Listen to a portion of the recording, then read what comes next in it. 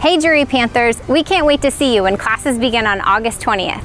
There'll be a number of changes for everyone's health and safety, but one of the most important ones is right here, masks. Yes, that's right. Masks are required wherever we gather together indoors. That includes in class, in the commons, and when we're working in groups. It's super important that we take this seriously in order to do our part.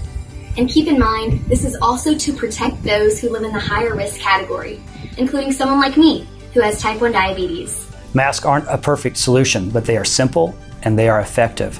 The evidence so far is clear. Wearing a mask helps mitigate the spread of the virus and can help us build a bridge to a vaccine.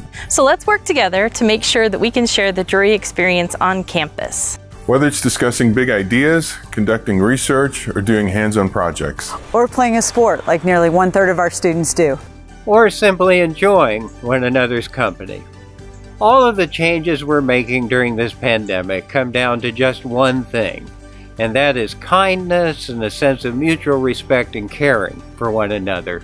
Thank you for doing your part to make all of us safer together. Together.